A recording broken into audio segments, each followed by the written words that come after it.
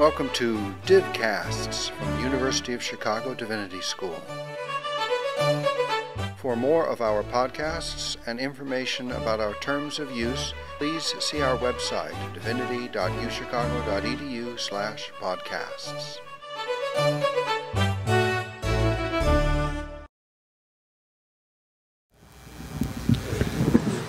Okay, greetings everyone. I think we are going to try to start. My name is Lauren Leibarger, and I am one of this year's Marty Center Fellows, and have been asked by Professor Clark Gilpin to introduce this afternoon's forum. Professor Gilpin, who is leading the Marty Center this year, along with Professor Doniger, sends his sincerest apologies. He had fully intended to present today, or be present today, and to present, actually. But an unforeseen exigency arose, and he was unable to come. So it's my distinct honor to welcome you this afternoon to the first of 3 Marty Center Fellow seminars or forums. Senior fellows in the Marty Center are scholars from the United States and from other countries on sabbatical leave from their home institution. At the Marty Center, they situate their research within a broader cultural frame of reference, bringing their perspectives to bear on religious questions facing the wider public. This year, the Marty Center is hosting 3 senior fellows: Betty Beyer, who will be speaking to you today, about whom I will have more to say in a few minutes; Susan Shapiro, who unfortunately also was not able to be here today; and myself. Now, if I might speak for all of us, I would like to say that we as senior fellows are immensely grateful to the Marty Center for the opportunity it has afforded us to interact with some of the most talented up-and-coming scholars in the field of religious studies in our weekly or bi-weekly seminars. Not to mention, of course, the scholars here at the Divinity School and at the University of Chicago who are at the forefront of their various subdisciplines. On behalf of all of us, I would like to say thank you to all of you at the Center and at the Divinity School for this truly unique opportunity. Today's forum focuses on the book When Prophecy Fails. Published in 1956, the book is considered a classic by many in the field of social psychology and arguably in religious studies and other fields as well. The book and its theory of cognitive dissonance have shaped debates in these and other fields and in the wider culture in ways that are often unacknowledged. But how do the book and its theory speak to us today? How best to understand the long resonances of this book and its theory within academic study and in everyday life? Does the book's popularity tell us anything about the book's influence on religion, psychology, and science? Did the book alter the object of knowledge in religion and or in psychology? Does critical reflection suggest new ways to think about the religion, science, and psychology relation that moves beyond applying psychological models to religious experience or using religious or spiritual experience to secure psychological concepts or evidence? Today's symposium explores these questions in depth. 4 scholars will lead us in our deliberations. The discussion will begin with a brief talk by Professor Beyer on the history of the book's nearly 60 years.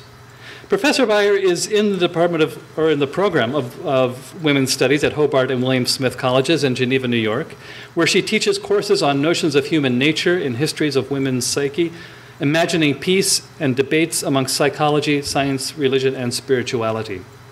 Most recently, she has published essays on spirituality in 2014 and Enchantment in an Age of Occupy in 2012. She is preparing a chapter for a book of international scholars addressing the question posed of the 1970s as a time like no other when, quote, man became a mystery to himself. Well, a senior fellow at the Marty Center, she is writing her book happily on revelation or revolution and cognitive dissonance and persistent longing in an age psychological. A history and rethinking of When Prophecy Fails, the very book we will be discussing this afternoon. Joining Professor Beyer to offer further reflection on their own use of this book in their teaching and research is Lowell Bloss, pictured on the screen here, Professor Emeritus of Religious Studies and of Asian Languages and Cultures at Hobart and William Smith Colleges.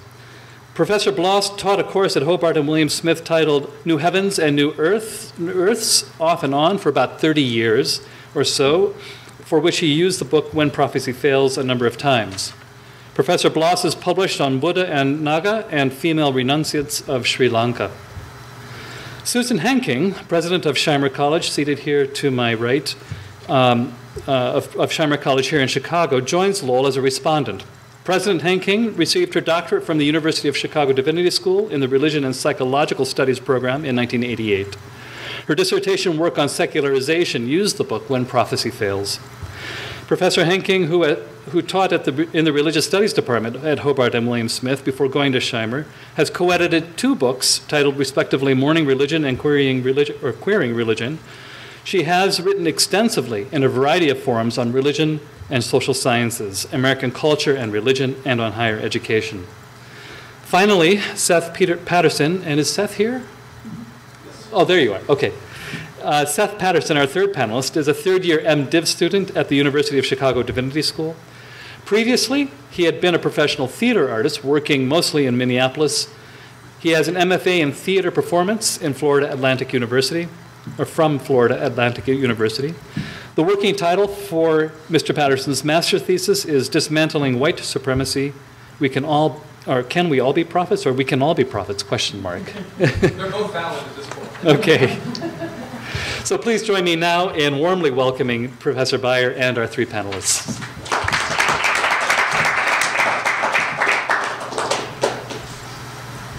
Actually, I'd like to welcome Seth, who will begin this forum on When Prophecy Fails with a dramatic reading.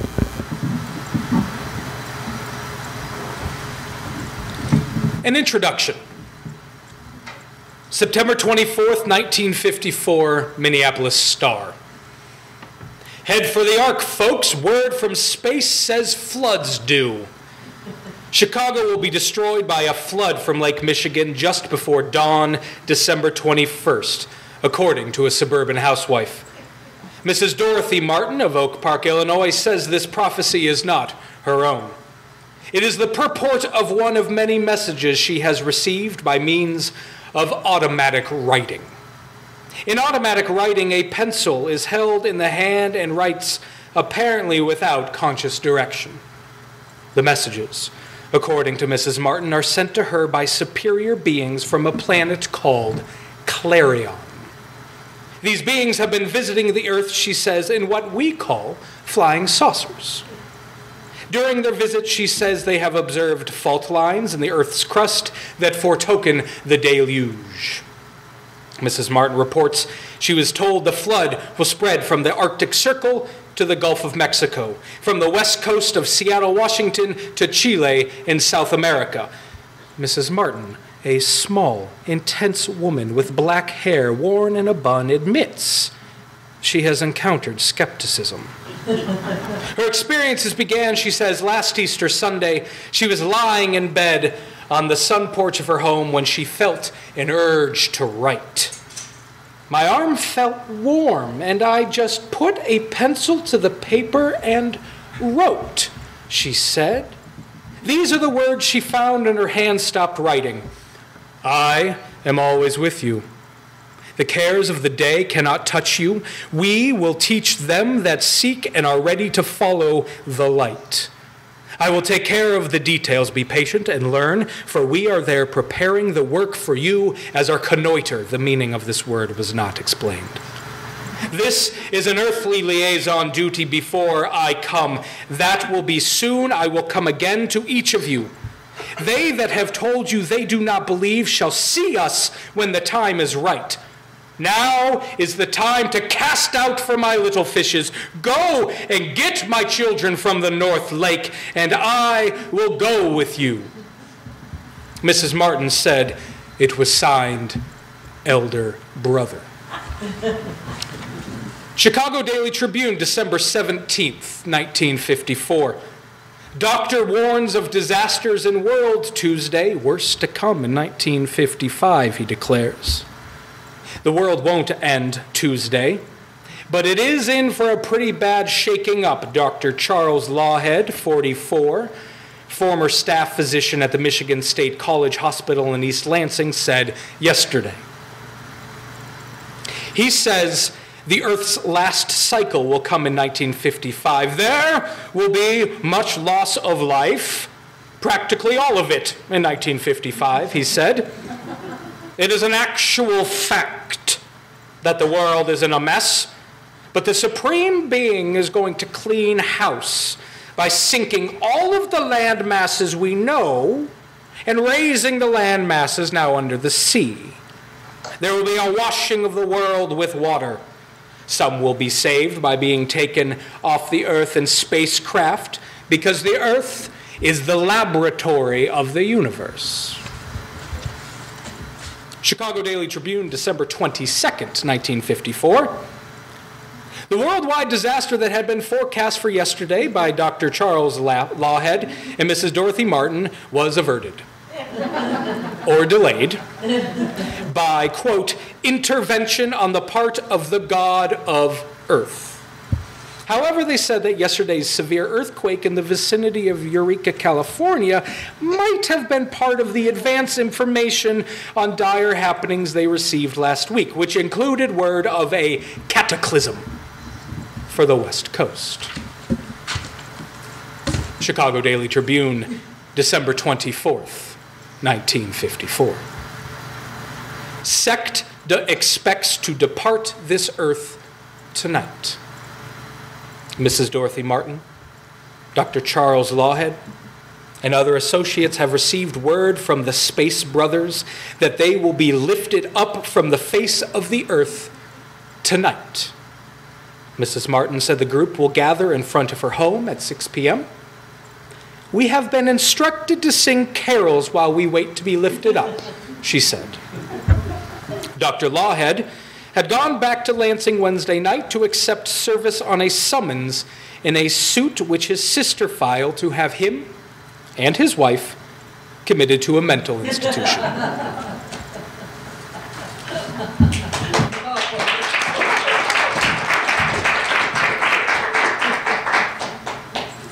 Thank you so much, Seth. The newspaper stories Seth provided a dramatic reading from were those covering the span of 4 months, September to December of 1954, and the events surrounding the book that we're going to discuss today, When Prophecy Fails.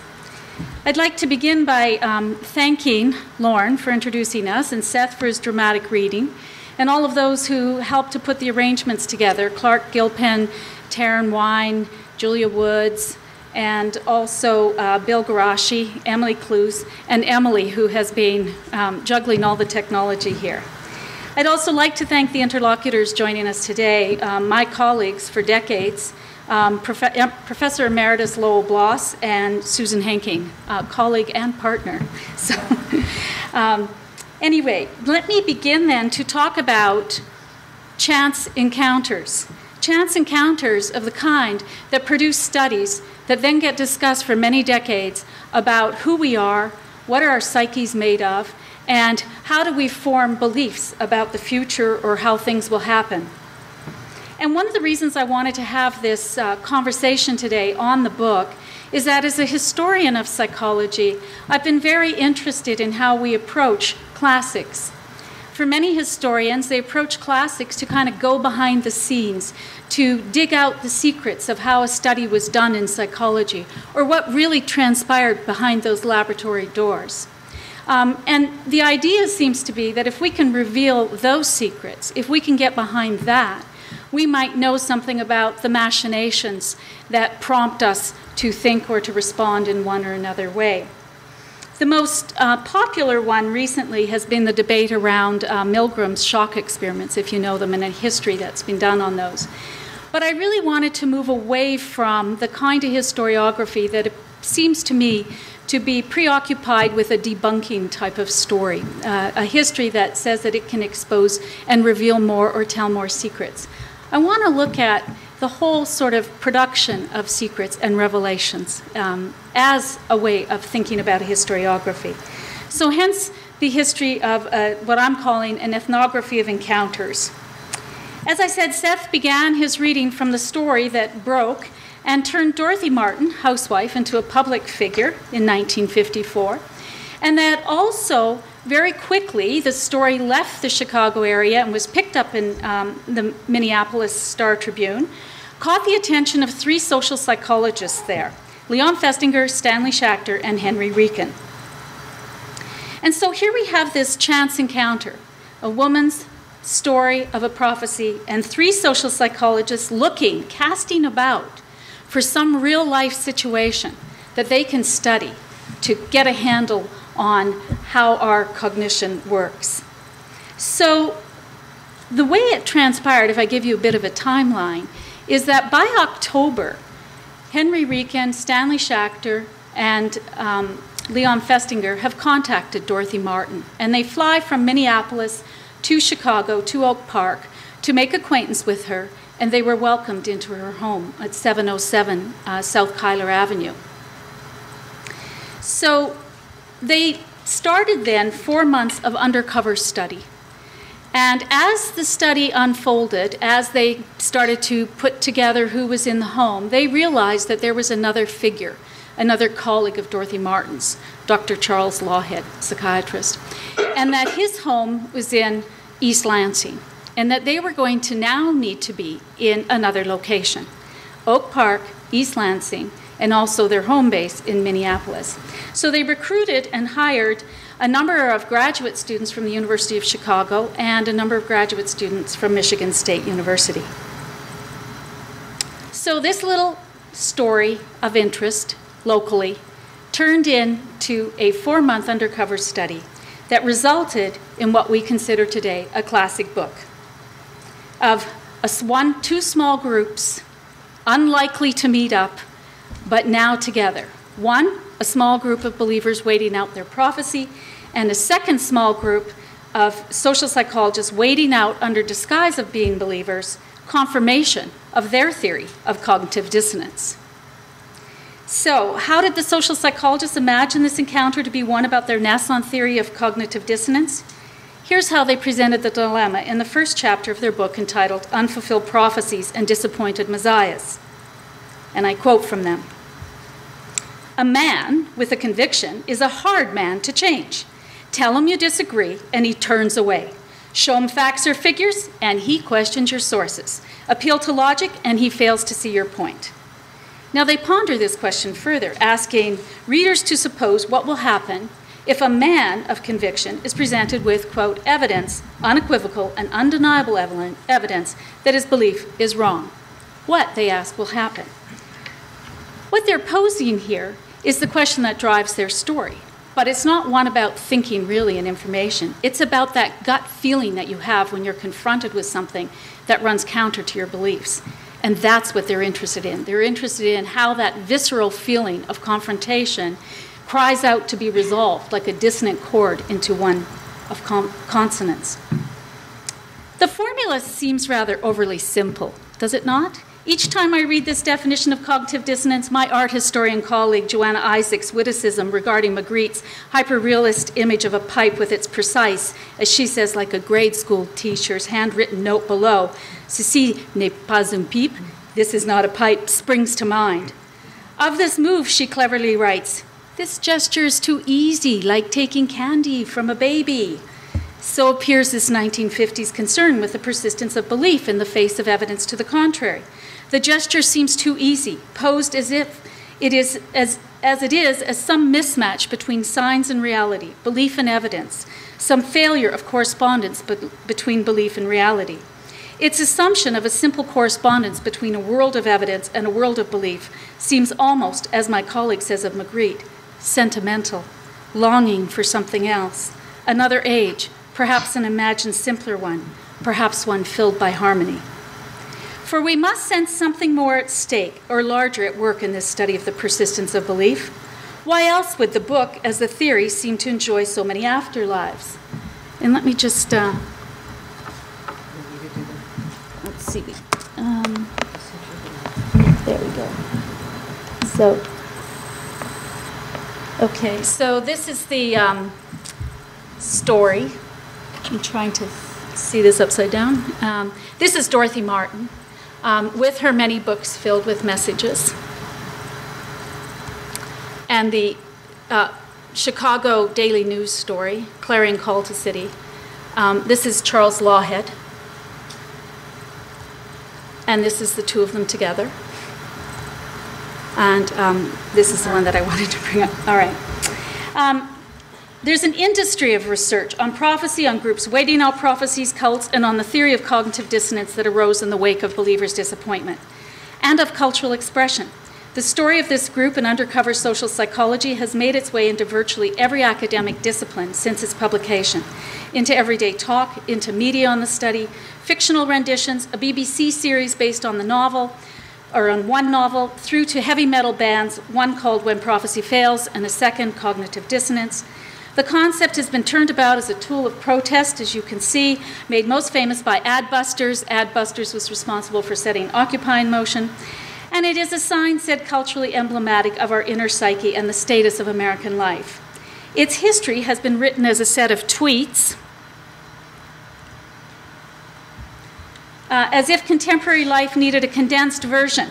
A brief reminder via digital media stream, no less, of our tendency to conflate belief with reality. This history begins with, quote, Seeker 7 reporting feeling excited for the end of the world, then immediately following this by a second tweet, we've been saved by our unflagging faith, sent 57 years ago. And of course, Festinger's in the same Twitter feed, right, announcing his second book, A Theory of Cognitive Dissonance, published after When Prophecy Fails. This Twitter feed ends with psychologists dreaming up variations on one study, its neurological import, and Seeker 7 still rejoicing in saving the world, faith stronger than ever, sent 1 minute ago. From the outset, the book seems almost epic in scope, with its mix of prophecy, spaceships, psychology, and religion, all played out in the 1950s atomic age, with American culture turning its gaze at once to the skies beyond and to the atomic clock, housed in another Chicago neighborhood, Hyde Park, and registering 2 minutes to midnight in 1954. There was, in this moment, the question, however subterranean, of whether there would indeed be any future at all. There were its attendant questions of a fundamental shift change in the psyche, in our psyches, a different way in which we were oriented to time, to faith, and to commitment. As one writer put it, and I quote, salvation and apocalypse, sacred and profane, sex and death, the bomb contains them all. As does the study narrated in When Prophecy Fails, captivating us with its story of this small band of believers, as much as it does with its promise of revealing those secret interior dynamics of people finding themselves on edge, at odds with the world. The words secret and sacred, writes Mary Ruffel, are siblings, and I quote her, our first experience of the world, she muses, is that the world is a secret, that is, it neither hides itself nor reveals itself. One of the earliest fictional renderings of When Prophecy Fails I know of is found in author Shirley Jackson's 1958 Gothic science fiction novel, The Sundial. The title indicates the novel's interest in one early calculus of time set over and against another, the ages of what it means to be human.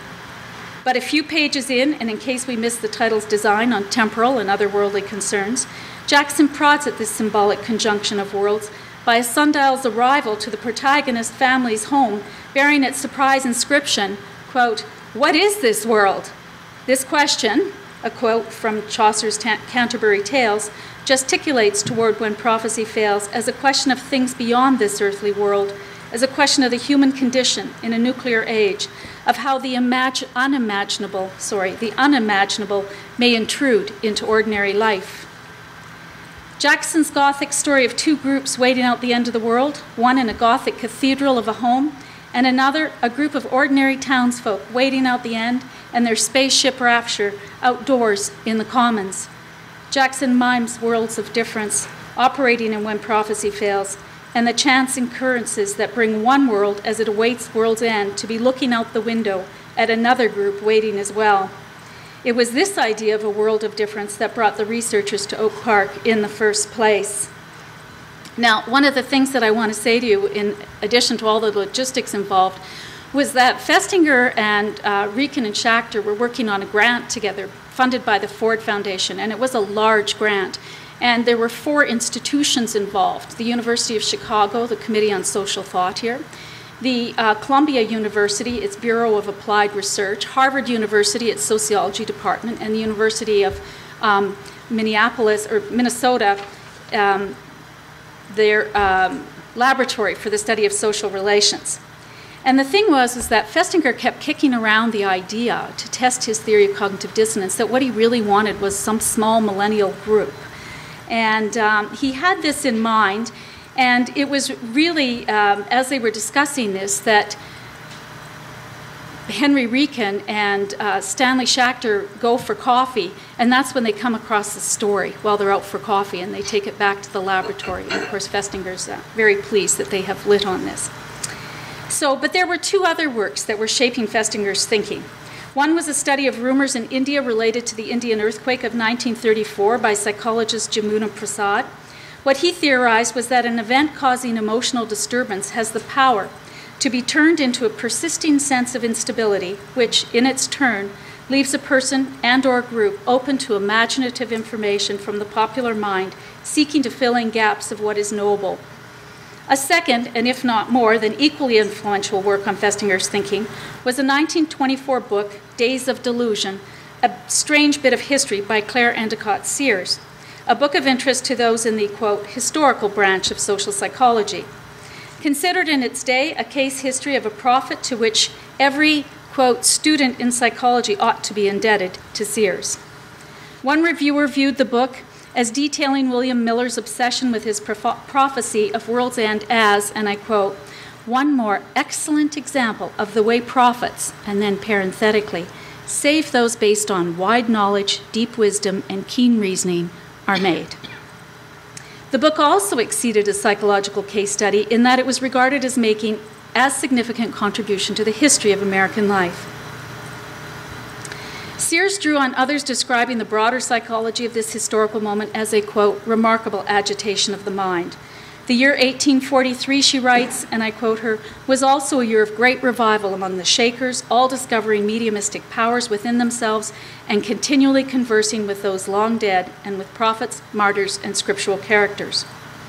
These two worlds, the one of rumors and the one of the Millerites, interweave with one another in their concern with communication, firmly held belief, the atmospherics of emotional qualia, and some human longing to fill out a story or account of things, or to know how will things go. When Prophecy Fails mirrors this narrative style, introducing first the theory of cognitive dissonance and its conditions, and then followed by a demonstration of the theory's value by calling on the historical record of what they deem failed prophecies. But there's another neighboring object having deep resonance in this study, in Sears' history and the rumor study, the one concerned with madness, with irrational beliefs, with how these different religious beliefs and prophecies of world's ending speak to who we are, our anxieties and fears as humans. And it's that resonance, I must confess, the one with madness, the one that drove the story as far as I was concerned, that framed how I first regarded the book as a historian of psychology. For a good chunk of time, I didn't really entertain how prophecy was being lined up with madness. My focus was singular. It was on the issue of the discipline's positioning of women, such as Dorothy Martin, as the other, the mad ones, the unstable ones, the overwrought ones, and so on, in psychology's efforts to secure the elusive parameters of the psyche's rational faculty. Thus, the question of Dorothy Martin loomed large for me as a historian of psychology interested in the longer history of women who served as psychology's subjects, that is, subjects of study, who would never quite be seen as fully functioning humans by psychology's measures, but who were nonetheless central to setting the terms of what it meant to be fully human, a paradoxical state of affairs, to be sure. I had not given much thought to the idea of prophecy itself or why social psychologists were actively discussing how a small millennial group would be their ideal object of study. It's an error of omission I prefer to attribute to a problem with my field rather than one to myself. At the time, my thinking was that this instance of psychology's use of women's subjects was not simply one more piece of testimony in the long repetition of the discipline's practice historically. Rather, here once more, a woman played a significant role at a significant moment of a sea change in psychology's imagining of the human. no longer regarded as being pushed and pulled about by behavioral reinforcements. This book marks the discipline's turn from behaviorism toward cognition. In addition to the turn to cognition, mid-20th century psychologists were making an intervention, and I quote, into the fields of philosophical ethics and religion by way of therapeutic medicine. And neo-Freudians and other approaches began to shift the weight of analysis to a rational ego over the unconscious, downplaying the role of the superego as well, and signaling a fairly far-reaching revision to therapeutic religion. While not identical and certainly not without controversy, one can see these turns as moving away from mechanistic or morally fraught notions of the human condition to ones where humans had within their reach the rational means to a moral and ethical life. What this suggests is that far from psychology and religion parting ways from one another or their division becoming deeper, their histories may be becoming instead entangled with one another in new ways through innovations in terms of how we envision the psyche and the methods by which we study the psyche within religious studies, whether therapeutic, historical, or social scientific. Here's one way to think about this tangle. Let's consider When Prophecy Fails fit alongside an additional case history. Now, there are many of these to which we could turn, but I'm going to turn to the one of the spirit mediums in the late 19th century, the ones who could, if they raised a protest, claim some founding status of American psychology for their part in creating debates in psychology, most notably that between William James and G. Stanley Hall, featuring the famous spirit medium Mrs. Leonora Piper. Now, I don't know how many of you are familiar with that debate, but it's a wonderful debate to read. And much has been published on that case, including a well-regarded piece by an historian of psychology some years ago who used this case to say that at that moment there was a good demarcation made through the study of Leonora Piper between sense and nonsense, between the rational and the irrational. Or, as G. Stanley Hall, through the many, many tests he performed on Leonora Piper, to the point where her daughter called a stop to the tests, multiple selves. She had dissociation or multiple selves. But there's something else that we must recognize as equally important. New terms of the psyche emerge in that moment from studies where religion and or spiritual beliefs were not epiphenomenal to the study, but central, a point clearly, carefully, and beautifully elaborated further by William James in his Varieties of Religious Experience, a work said to shift to your interior realms a sense of the religious or spiritual.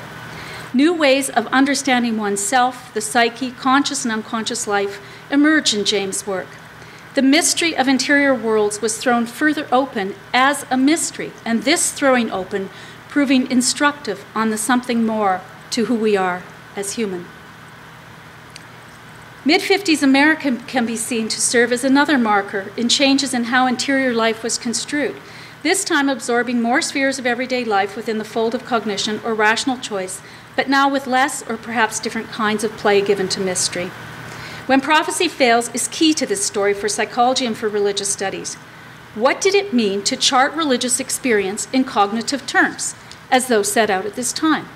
What did it mean to think of oneself as psychological through more narrowly construed cognitive terms, some of which were revealed through study of failed prophecy? Is there a way, I have wondered, and have struggled with in writing this history, to think about our encounters with a work, its travels, its phenomena within its knowledge, of how it functions and how it takes on not just an account of an event, but an account of the world? At the risk of being seen as just part of some fashion trend, invoking the now well, although Marjorie Garber says it's so overly rehearsed, but then she uses it herself, Levi-Strauss phrase, something good to think, and then he implied with, I will go ahead and ask, is When Prophecy Fails good to think with? That is there something more to be said about its curious twinning of hearing voices with hearing the word? Is there a field of demarcation functioning here that begs deeper analysis? Does this twinning of madness and prophecy, of hearing voices and hearing the word, function totemically in the history of psychology and perhaps in the history of the study of religion? The question of when prophecy fails assumes new proportion on thinking through its near synodical relation operating within, between madness and prophecy and between psychology and religion in mid-20th century. As a historian, I've wondered about that relation And one of the ways I looked at it initially was to look at, well, who cited which work? When Prophecy Fails came out in 1956. A Theory of Cognitive Dissonance comes out a year later.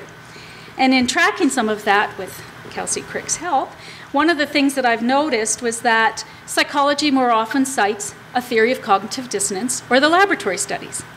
Religious studies loves to cite When Prophecy Fails, or When Festinger Fails, or When Prophecy Never Fails. And I wondered about that divide, and I thought initially, and wrote about it initially, as a divide between epistemology and ontology, and instancing that between the two disciplines. But this line of historical analysis suffers from some of the same ills noted earlier for a history of Dorothy Martin, absent the tangle of religion and psychology.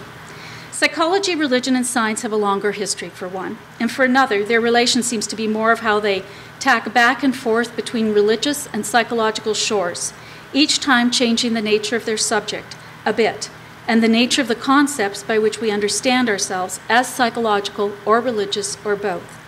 It's not simply that concepts drift into the cultural ether or become popularized, but that their drift, much as James drew on meteorological metaphors to speak of mental atmospheres, unsettled and resettled ideas on how, as historian of medicine Alicia Puglianesi puts it, and I quote her, "Sentiment can travel through the air, have waves of influence, and operate sometimes in terms of energy like a storm around matters of belief and doubt, faith and the future, and the space of interior called the psyche."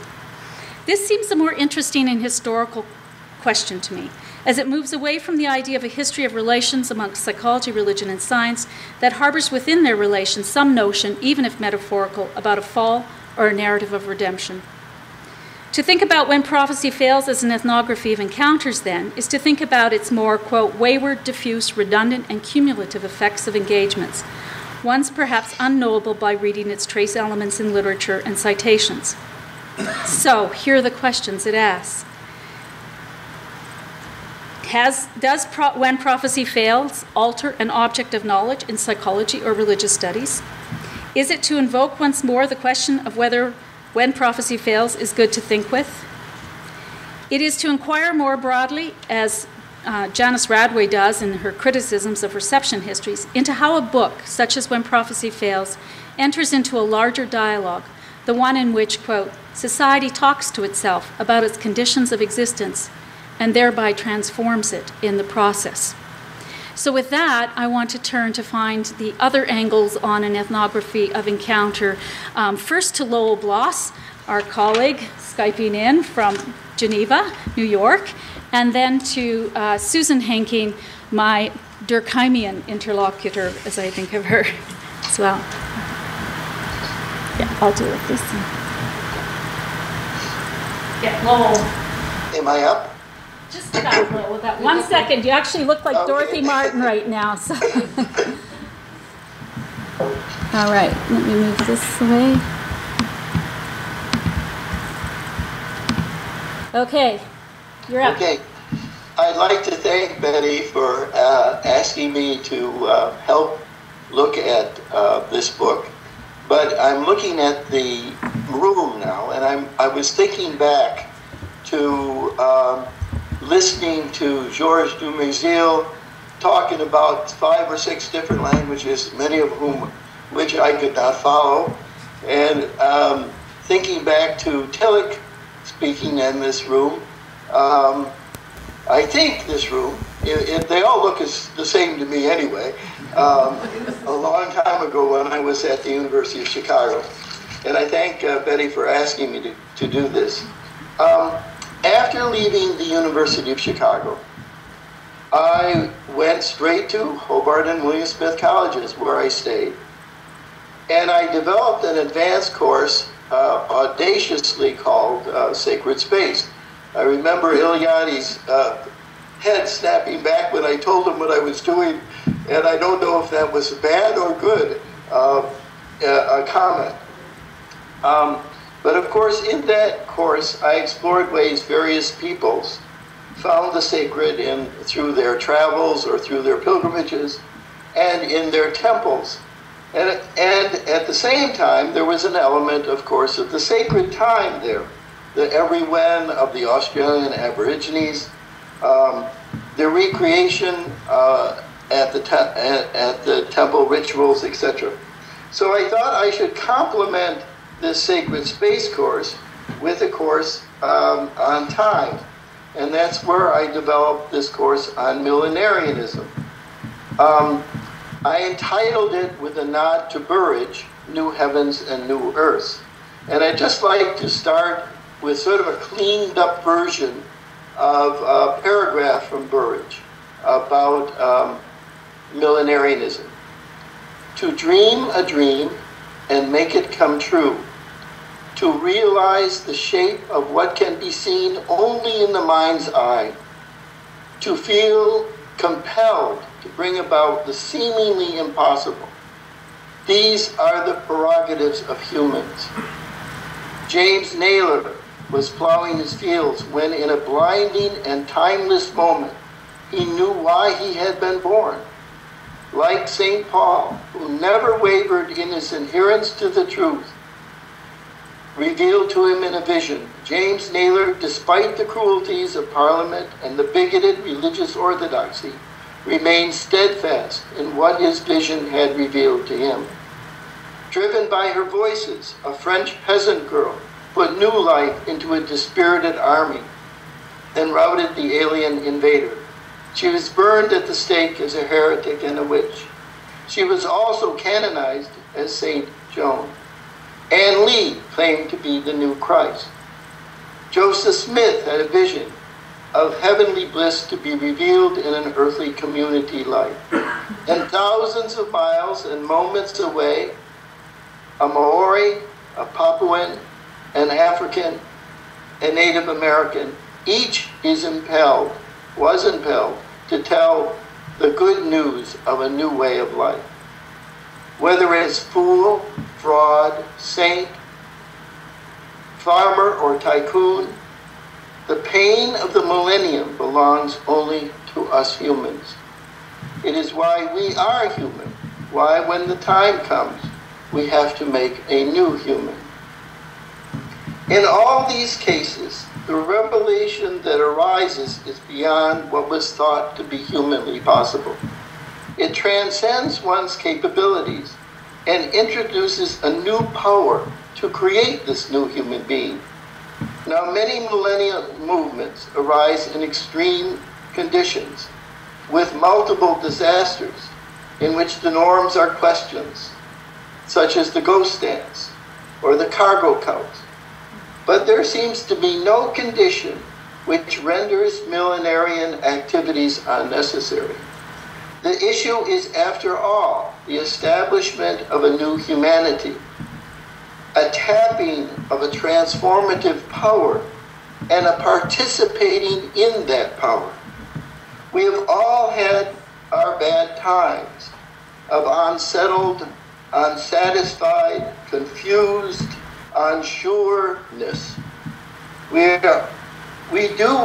Why we are doing what we are doing. We all crave fulfillment, a life of worth and dignity, and self-respect.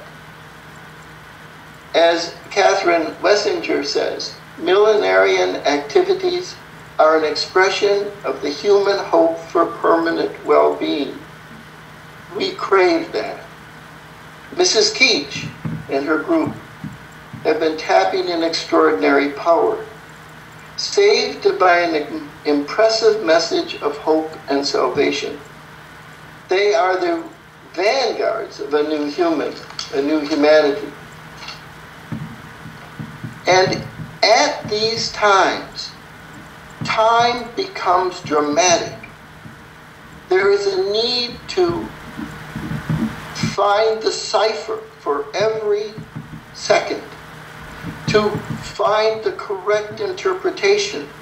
Yes, there are doubts, and it is hard work. It's upsetting work to Mrs. Keach and to others. It's hard to find the clues as to why that telephone call was missed, or who was that person who they met at the airport. But there is a strange joy in persevering.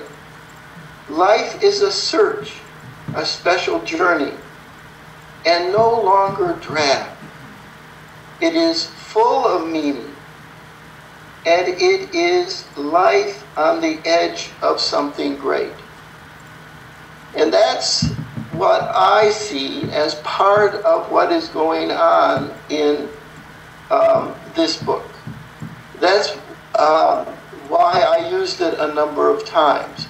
The possibility of deciphering each moment of life and making it great is something that is transformative in itself.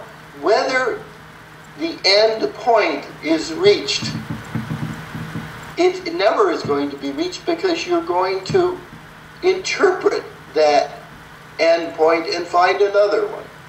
So I just suggest this as a series of thoughts about this book, and I turn it back to Betty, and I thank you. Thank you. Thank you. Susan.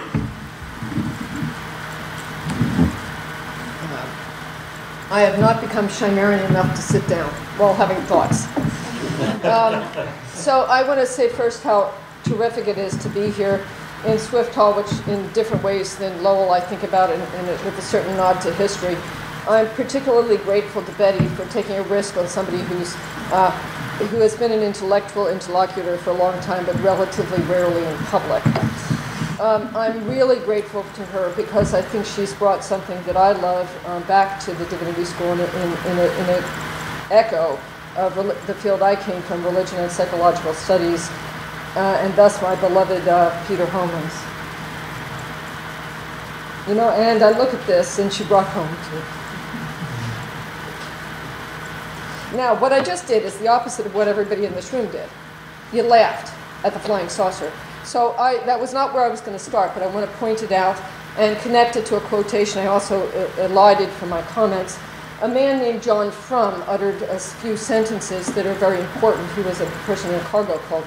And what he said to an individual missionary was the following: why do you exactly find it bizarre that I waited for 19 years for John Frum and you've waited 2,000 years for Jesus? Why is it weird, a flying saucer, but we don't think angels in heaven are all that peculiar? So I want you to think about our laughter and that in the background of what I'm going to say. So a number of decades ago, I wrote a piece in the Journal of the American Academy of Religion with the title, "The Personal is the Theological." In it, I focus on the ways in which theological discourse must be understood within the context of lives. It's inseparable from lives. In challenging the notion that such work stands separate from life, and I'm going to keep uttering that, I offered an approach that I'm going to take up today, but tweak. I'm going to make the argument that the personal or the autobiographical is in some sense academic, and not merely in theology, but also in what I think of as the proudly non-theological field of religious studies, also known as, I'm about to be profoundly narcissistic. I'm going to look not at the context of the text or the context of the author, but the context of the reader. That would be me.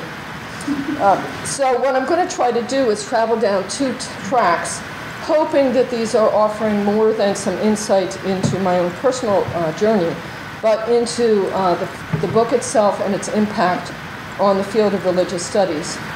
And I'm going to start with the first track that I'm going to call Memory Lane. And as I do so, I'm going to invert the future orientation of a prophecy in a kind of way, genuflecting a little bit towards the notion of historiography. So when Betty first suggested that I join this discussion, I was absolutely positive that I knew exactly when and where I encountered the book, When Prophecy Fails, for the first time. I had taken courses in the 1970s with a guy named Harry Parton, who was a Chicago-trained scholar of Islam that taught at my undergraduate alma mater. Parton taught a comparative religious studies course that included attention to cargo cults, a form of religion which I thought was the bee's knees. I became entranced with them, and in fact, that's why I ended up in Swift Hall. I, in fact, assumed, I believed, I absolutely knew that I first encountered Fessinger et al. In that context.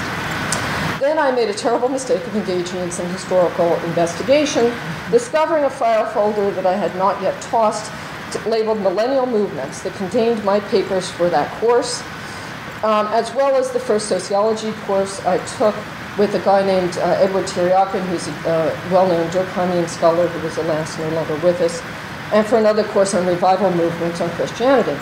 All these papers were written in the halcyon days of the mid-1970s. In none of them did I even mention When Prophecy Fails. I might or might not have encountered the book then, but I certainly didn't cite it. So as I realized this, I felt sort of cheated. I felt cheated of a part of the past that I believed existed. I felt sort of stupid for rewriting that past. I've been narrating this to Betty for at least 20 years. I felt what I might once have naively labeled cognitive dissonance. I refused to give up. Bad memory to the side, I was certain that there had to be some evidence of this encounter. So I looked elsewhere to my undergraduate honors thesis entitled, there was a certain turgidness even then, Melanesian Cargo Cult Activities, Some Considerations. I knew to put a colon in, but I didn't know how to do the subtitles yet. Lo and behold, there it was in the bibliography, and eventually I discovered it in EndNote 23 to Chapter 4, Theoretical Frameworks to Processual Models. Based on a summary of When Prophecy Fails, here's what I argued. In regard to cargo cultism, the relevance of all this is obvious. The nature of cargo ideology guarantees the failure of the prophecy. A number of quite variable reactions to this failure have been cited. By the way, my honors advisor, a man named Charles Long, wrote next to that, "Really, Susan, how can you be so sure?" The failure here, I went on as follows. The failure of prior cults then creates an input into further development, which must be considered. A model delineating the emergence of a crisis situation containing within a notion of a feedback system, including the notion of dissonance, is then relevant to the consideration of cargo activity as collective behavior. This sort of model, based in general theories, provides some insight into cargo phenomena as collective problem-solving devices and clearly parallels the rational models noted above. Turgidness to the contrary, right? There is evidence here that I thought When Prophecy Fails was not only important to understanding cargo, but if you take me as seriously as I apparently took myself then, to the understanding of everything there was to know about religion. I even included the word dissonance with a little arrow in a feedback diagram I provided in the honors thesis in Appendix 2B.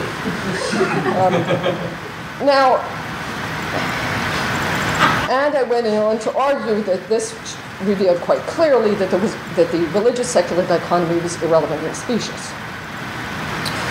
That in fact the theories you used to explain religion were identical to the theories you used to explain any other form of cultural problem-solving behavior, whether you were worshipping Clark Gable, which was my favorite cargo cult in Africa, or waiting for John Frum to return. Possibly the most interesting part for me that I really did not recognize at all was a section in which I argued that when prophecy fails, and these people, in Papua New Guinea in my case, helped us to look at hope and sorrow, as well as our needs and our attempts to meet them as humans. Lowell and I did not prepare this ahead of time, nor did Betty and I. Most crucially for me, When Prophecy Fails gave me a way to think about discomfort. So an encounter indeed. Now, I was, of course, not satisfied because I was trained at the University of Chicago and you need more evidence. So I will spare you my great effort to find every syllabus ever taught in religion and psychological studies, no longer in the files, or letters from Peter Hermans. I do have one in which he does mention When Prophecy Fails to me to point out to me that there were other books I might think were important. Instead, I'll turn to the equally turgidly titled American Protestantism and the Rise of American Sociology, a contextual study of varieties of secularization. Now, here again, I was utterly wrong. I believed firmly that by this time I had matured and was no longer considering only When Prophecy Fails, but had arrived at a book called A Theory of Cognitive Dissonance. This is utterly false. It is not cited there, and I learned of the existence of this book from Betty several decades later. So in the dissertation, in fact, I quote from When Prophecy Fails I will spare you the long quotation, but it boils down to definitions of consonance and dissonance. I then asserted that, in fact, consonance and dissonance should be used to understand responses to modernity and secularization, insofar as these emerged from or exhibited multiple contradictory worldviews. I said, basically, dissonance, cognition, psychology, and more. We can do better. We're religious studies. I could continue down memory lane beyond these initial encounters into the land of teaching. Both the very first Sociology of Religion graduate course I taught that included a text I only found out from Betty had anything to do with Prophecy Fails, Alice and Laurie's Imaginary Friends, and my early religion and psychology courses I taught also at Hobart and William Smith, in which I used When Prophecy Fails because I had by then learned that not all psychology is psychoanalytic. I should note, by the way, that my beloved religion and psychological studies was also the place to do sociology of knowledge at the time, but I missed certain aspects of the historical reality. Now, so there's memory lane as one track. Let me go down a slightly different track, particularly since it turned out nostalgia, uncertainty, memory, and lived experience turned out to be inaccurate. So my second trail has to do with something both Betty and by implication Lowell has raised, and that's the role of classics, or canonical texts, since I'm in Swift Hall, in fields of inquiry in the academy. I once taught a course that spent the entire semester on my favorite canonical text, the elementary forms of the religious life, and we spent a lot of time thinking about what in fact was a classic, and whether or not, and what I'm going to at least imply here is that my own personal or individual encounter with a particular classic might offer us something to, here I genuflect not to Levi-Strauss but to Bayer, think with. Now, when I took up the topic of classics in my course on Durkheim, which I first read in college and I read last week, I thought a classic was something you reread, that was worth rereading, that had impact that broadened over time rather than faded, something that was discipline defining in one or more areas of intellectual life. I definitely didn't think it had to be right, since every single word uttered by Durkheim about Australian Aboriginals is wrong in the elementary forms, even though the book is completely right and the only defensible theory ever, in my view. Perhaps a classic is provocative, or in some sense stands for an approach to the world. Perhaps, and again, to genuflect to Betty, it's totemic in our own self-definition. But I was pretty convinced I knew what a classic was. This, it seems somehow potentially important. Now, having said that, I do know that there are classics in many fields that sit around unread, gathering dust, in libraries or elsewhere, and other fields define themselves by the ongoing practice of rereading. So I am going to talk a little bit and then close about When Prophecy Fails as a classic. So let me say first, I have not reread, unlike Durkheim, When Prophecy Fails every year since I first encountered it. At Durkheim, I do reread almost that frequently. But I think this issue about classics that can function sometimes in unexpected ways in provoking or shaping our thinking is important. The notion that classics stay alive is one way to put it, that they continue to teach, that they are or might serve as both personal and professional axis mundi, to genuflect in Eliada's direction, that they may in fact serve as personal classics in addition to or instead of functioning as discipline or interdisciplinary defining texts. I think this is going to illumine a little bit about religious studies and RPS without necessarily washing all my laundry in public. So I'm going to admit it. When Prophecy Fails feels incredibly important to me, to both of the disciplines to which I owe my own allegiance and to me. It's not because I really care very much about cargo cults anymore, or any failed prophecies, even the one that I associate with the word Christianity. No longer because I feel obliged to move beyond the psychoanalytic when I teach a course on psychologies of religion, and everyone knows When Prophecy Fails is a classic, and that's not just because I no longer teach. When Prophecy Fails shapes my thinking, and I believe its impact on me still, almost every day.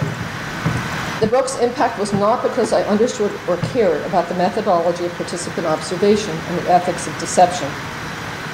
In fact, I didn't really get it that it was deceptive until it was pointed out to me that there was no person named Mrs. Keach. Her name was really Dorothy Martin. Nor was it any particular attachment to the book itself or to cognitive dissonance that I think in some ways, like ego or id or working through, have become free-floating concepts untethered from their origins. Instead, here are a few considerations. When Prophecy Fails, like other texts I encountered in the 70s and 80s, intersected with my discovery of the value of comparison in thinking through religion, and to be Freudian working through my own background, which included, among other things, for those of you who care about religion, premillennial dispensationalism of a certain 1970s version.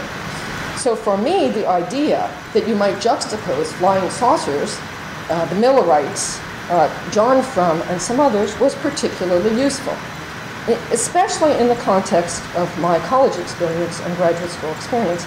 In college, I thought that I had really just been radically amazing when I decided to write my paper on Charles Manson as the equivalent of a religion.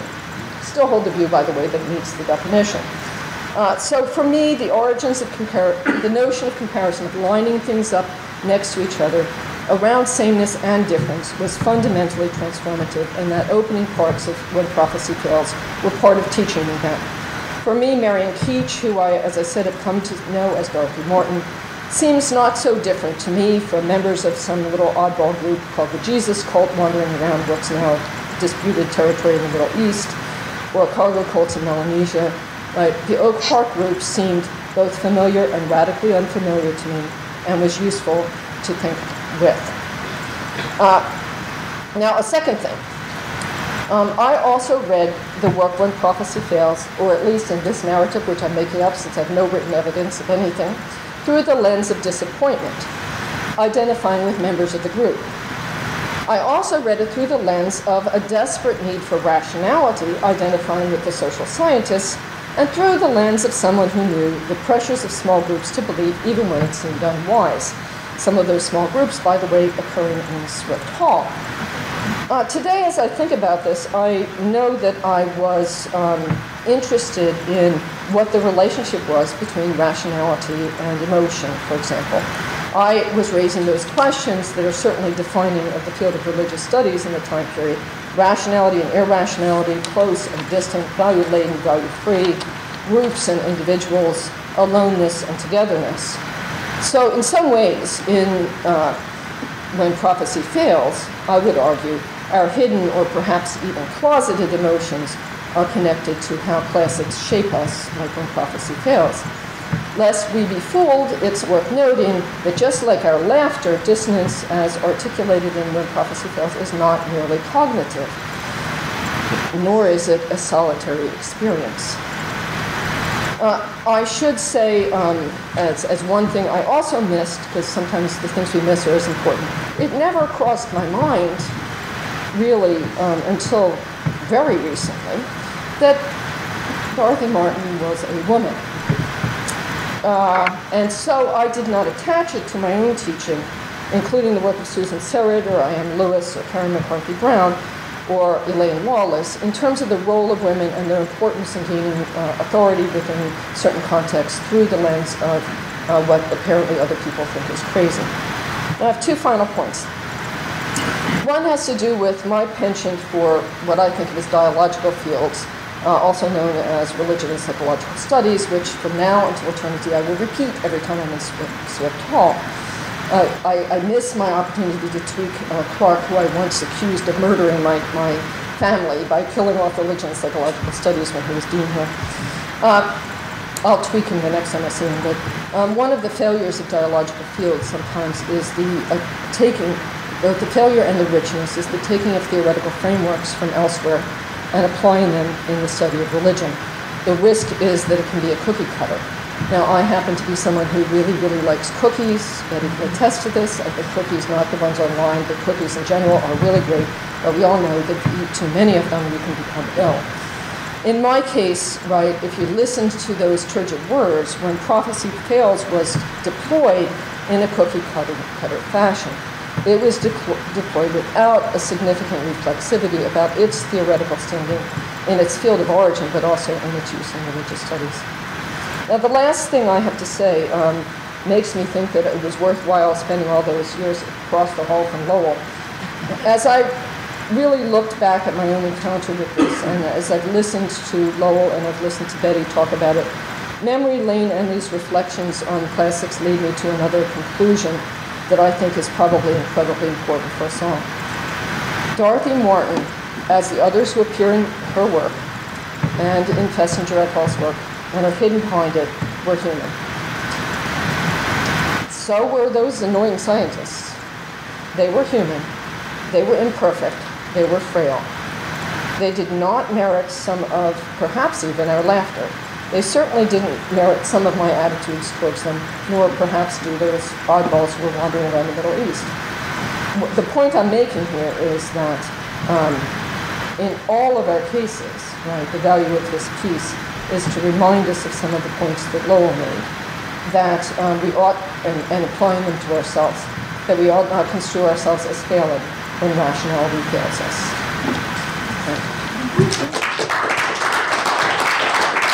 So I'd like to open it up for questions, conversation. I'd love to know if how many of you have read the book When Prophecy Fails? So I'd love to hear about your encounters or to weigh in or ask questions. Don't be shy. Oh, wait, I'd like to know when you first read it. Oh, Sorry. I read it at Radcliffe when I was very young. I read it with Arthur Darby Knock, who was teaching some crazy courses on conversion. One of the only courses I took in religion, and it made a tremendous impression on me. I think I got something very different from it, from what the rest of you are getting from it. Because I was beginning to study India at that time too, and coming from a really relentless Enlightenment background, what I loved about it were the stories that at first I thought were uniquely insane. You know, the crazy stuff that the Hindus believed.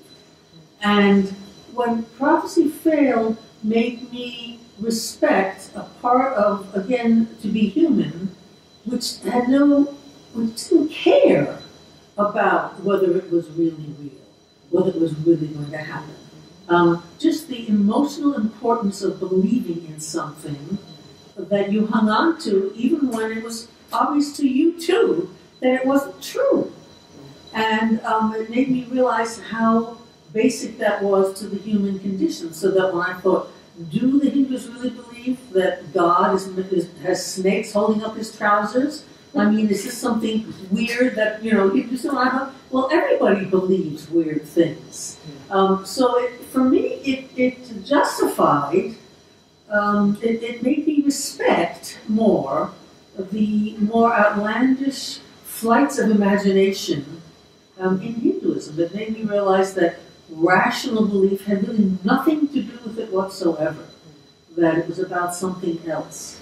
So that was very valuable to me, and very surprising too. Because when I said, oh, these stupid people, the earth didn't end, why would they go on saying it's going to end? So it made me a little less flat-footed about religious faith, and therefore a little more respectful of the assertion of belief in something which could be actively disproven. So it made a big difference to me. I saw my fantastic stories in a different light, and I thought it was a wonderful book. I read it also with Jerome Bruner in History of Science, and also a man named Leonard Nash. And I was a section man, as we called it in those days, in Nat Sci 3. And Prophecy Failed was something we read with another icon of the period, which is Thomas Kuhn's work on the scientific revolutions, which I thought made another paradigm shift, right? That was another phrase you had, like cognitive dissonance, which to me gave some of the same lesson. Namely, you don't believe that the sun goes around the earth because there's scientific evidence for it. You believe it because you come to believe it, whereas you used to believe that the earth went around. You believe things for reasons other than, and in the face of massive scientific evidence to the contrary. I mean, they believed in the Earth-centered universe, the The astronomical evidence was mounting up for centuries, just like proof that the world didn't end. So I saw those two books together as pointing a very, I don't know what the timing is. I think the timing is very similar. It was all I think so too. Did Bruner teach it alongside myths? Because I believe that was one of his comments on when prophecy fails, that he saw it as belonging in the larger field of stories of myths, such as, and fables. Aesop's fables, I think. If I'm correct, that's a Bruner quote. In fact, if my memory is serving me well, that he saw it in that framework, not in a single sort of one-off methodological study.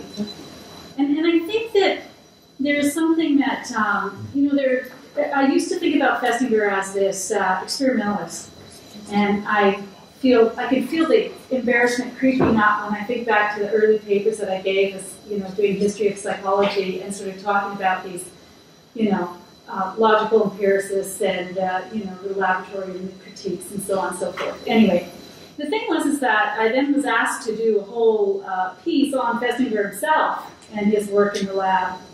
And I had to admit that they were trying to tap into the drama of life.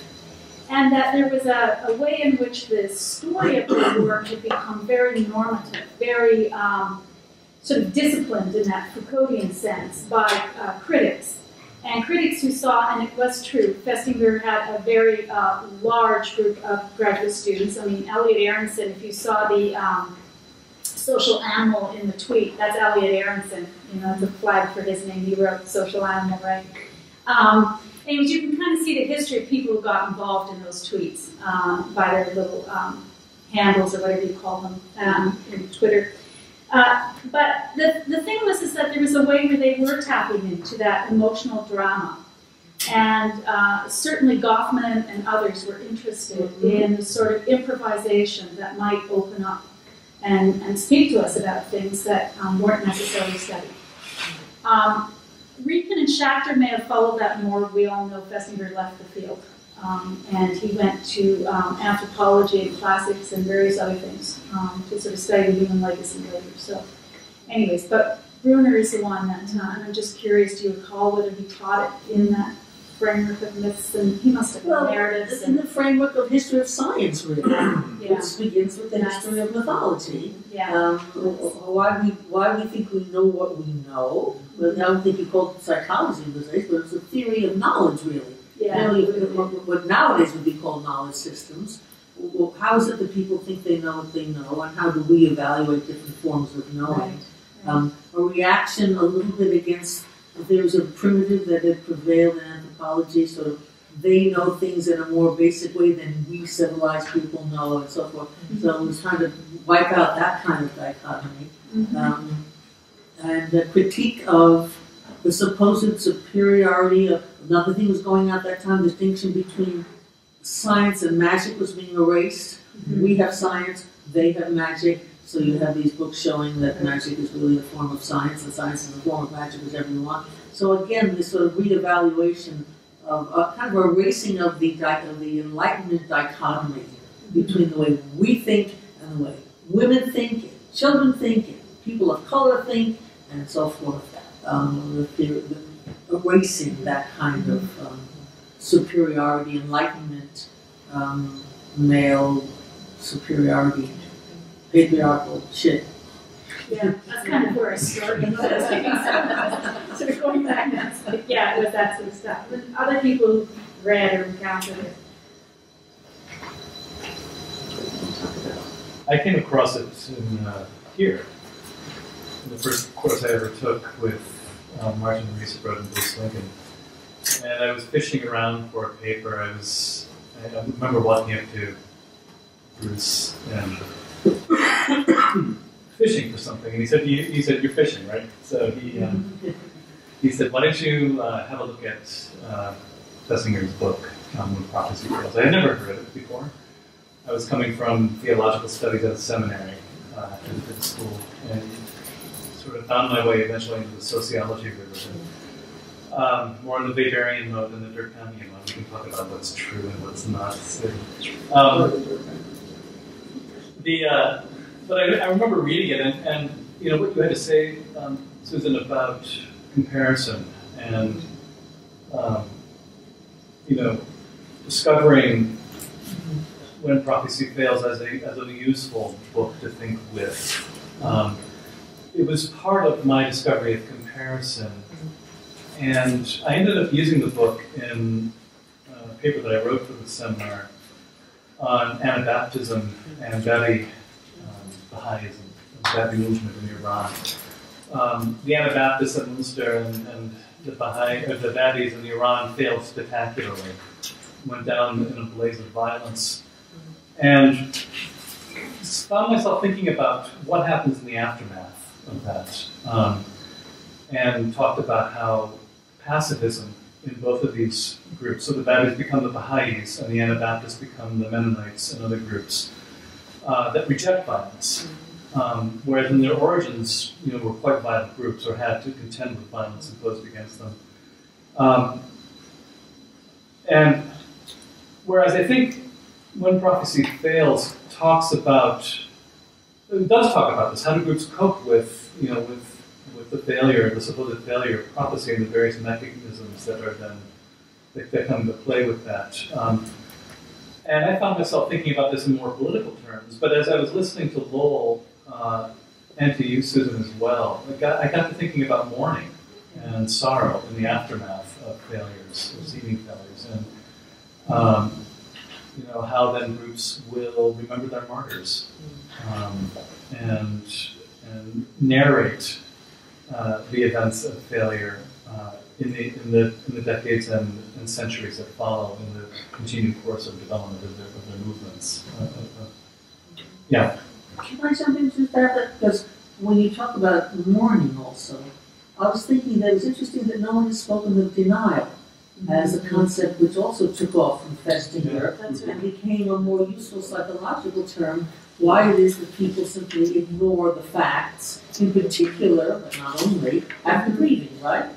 The stage you go through as a valid invariable thing. And you can say that they were in denial, they were grieving the loss of the community, the threat to the community, something like that. So I think that's also part of it. And it's another thing which became more respectable in psychological circles and also more popular under the term denial, rather than irrationality or all those other words. So they got a new kind of mystique, and is still an operative term in psychological analysis today. I think it is with mourning and that. I think the denial part also became very close to the idea of self-deception, which became very important during the 70s and 80s once more in psychology. So the idea that, you have false thinking or you're deceiving yourself or you're refusing to look or whatever. So denial is important, but it also kind of just sat right beside another concept, and that was a concept that was in a lot of the work actually in psychology, including with the spiritualists. It organized a lot of the study of them, and they organized their own demonstrations to show that they weren't being deceptive. And it has a very interesting history as a concept. So it sits beside the one of denial in When Prophecy Fails, and that psychology takes up a lot. Misattributions, all the kinds of errors people can make, and so on and so forth. What's interesting to me, though, is also the question of, did the object of religious experience change with this?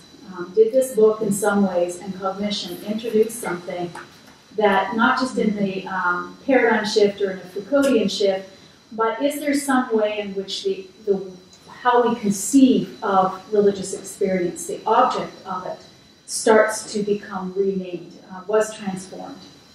That's. Can I make a comment about that? And I have an oddball question for Lowell, if that's okay. Because I actually am inclined to think this. I think because in certain parts of the West, the focus is on belief, not practice, that When Prophecy Fails actually just fit into the trend of ignoring what people actually did and looking at what they believed. And ignoring, and then trying to explain the relationship between, I don't know the language of cognition as well, but beliefs. Use that explanation to make some sense of why people have faith. And somehow it has to do, I think, with that. But another way of thinking about this is why I wanted to ask Lowell something. I wonder if the book was read differently by generations of students around that same issue of whether or not the notion of what counts as religion or how people think about religion or the group that's reading it might shape different answers to your question based on the reader. Yeah, I agree. Lowell? Wow.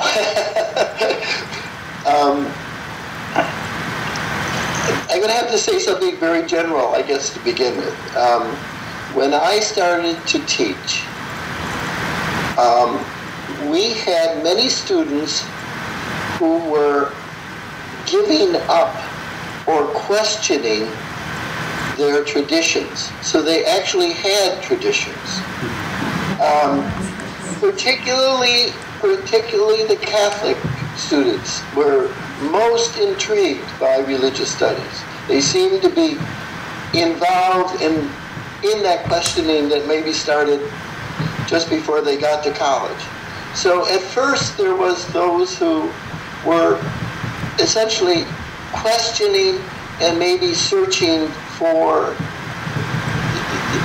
some answers, that the old traditions didn't give them. I don't know if that's true, but I think that is. As in the next 10 or 15 years, you had students who had no sense, or very little sense, of a tradition. And I don't know if they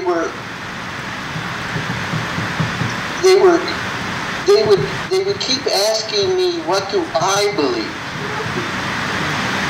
Instead of, and I would say, a lot of things.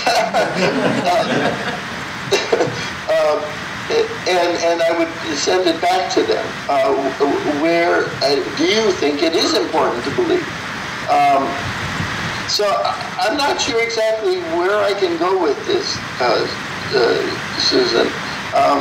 There was certainly a shift. Now, if we look at that, and I'm not sure how that all worked with when prophecy failed. I would expect that the very first students would have looked at this and said, well, that's what religion's like. That sort of, it's that mystical thing that we're having trouble with that belief anyway. And it's the same thing with their parents. Why are they believing this? Or with the priests or whatever. Later on, I think I would expect that the students would have been looking at this pretty much equally to everything else. There was sort of a relativity in the air, right? And maybe this was just another belief. I don't know. I'd like to hear your response to that. You've taught some of these students. Does that sound about right? Well, the frightening part I'll say is that personally is I'm of the generation that you described at first, right? So I'm in college in the 70s, at a time period when finding a reason to get out of a tradition was an important part of at least my experience of my original encounter with religious studies. My experience of teaching it across... So I taught it first at an open admission state school in Illinois called, I taught imaginary friends, called Western Illinois University. And I actually, because I've been ruminating about this, I have been thinking about that course. It was a graduate level course in sociology of religion. But Western Illinois at the time was bifurcated into two populations. African Americans from urban Chicago, very urban, and white people from towns that had maybe 250 people. And they'd never encountered each other before. And their reactions to everything in the sociology of religion course were very bifurcated. And maybe this is a stereotype, but my memory is that the small town people were enraged by imaginary friends and by the idea that Jesus might have something to do with flying saucers. And the people from the city were much less, although also religious, were less traumatized by the idea of looking at things that might be seen as radically dissimilar next to each other. At Hobart and Reed Smith, I think the thing that became more and more puzzling to students was less the beliefs and more what does it mean to belong to a group, which is the part that I think I missed also early in my reading. Did it change in your teaching over time? Well, it did, because when I first taught it in the early 90s, students dug up more historical examples, War of the Worlds, that would bring in, radio programs and so on and so forth, and sort of put it in that larger context of other historical cases about widespread beliefs or groups or that sort of thing.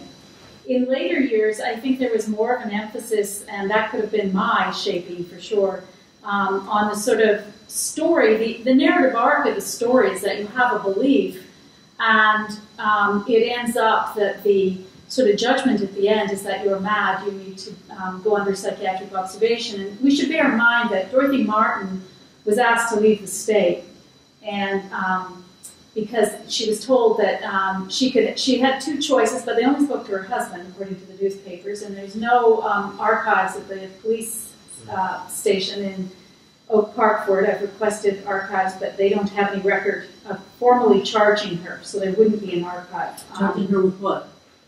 Disturbing peace, influencing minors, and and that's how the newspaper story writes it up. And that her husband was told that she either could be forced into psychiatric treatment, institutionalized, or she had to leave the state and seek help elsewhere. And so, I think that is a focus that many... What did she do? She left. She left in the dark of night. Where did she go? She goes to... Seth is going to do the epilogue. But she goes to Arizona. She stays with a friend, actually, nearby. And some of the people who worked with her in later years say that she recalls that moment as very chaotic, and that someone came to her home and told her that for her own well-being she needed to leave quickly. Who knows really what the dynamics were there? It's impossible for reasons of memory and documentation and all of that. But she goes from there to Arizona. She goes from Arizona to California, from California to South America for quite a number of years, comes back to California and sets up a place in Mount Shasta, and where a lot of young people stay with her for a number of decades, and then she goes back to Arizona where she passed away.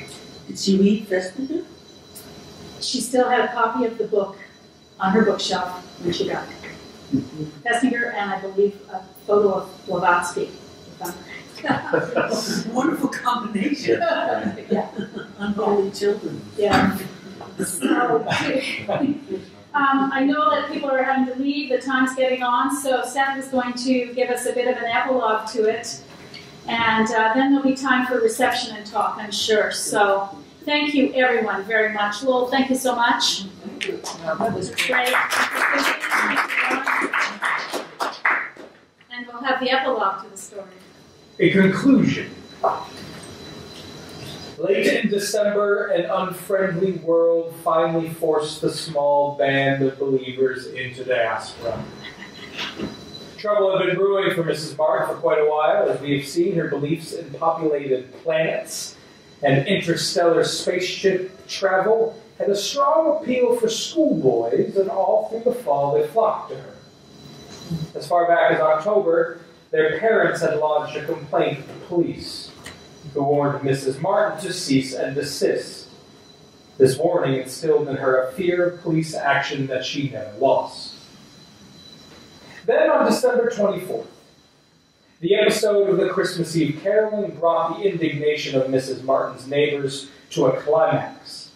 The band of believers, no longer shy, gathered in front of the Martin home to make their final bid for salvation. As they caroled and waited for a spaceman to visit, they were ringed about by a crowd of some 200 unruly spectators, and police were called to control the mob. That evening, the police were flooded with complaints against Mrs. Martin, ranging from disturbing the peace to contributing to the delinquency of minors. Christmas was a day of peace, but on the morning of December 26th, a warrant was sworn out making specific charges against Mrs. Martin and Dr. Lawhead. The group of believers were dispersed by forces outside their control, legal action, or some accident of personal situation. And while circumstances combined to pull the steadfast inheritance apart, the group failed to win a single new convert. They were unskillful proselytizers.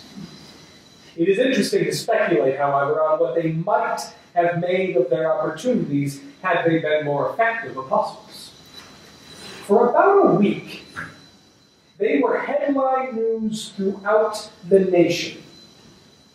Their ideas were not without popular appeal, and they received hundreds of visitors, telephone calls, and letters from seriously interested citizens, as well as offers of money which they invariably refused.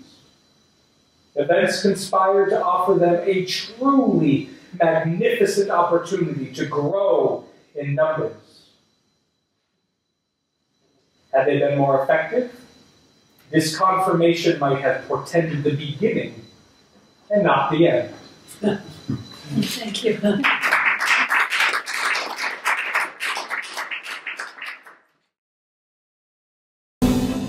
We thank you for listening to or viewing our podcast. For more information and for other podcasts, please see our website, divinity.uchicago.edu/podcasts.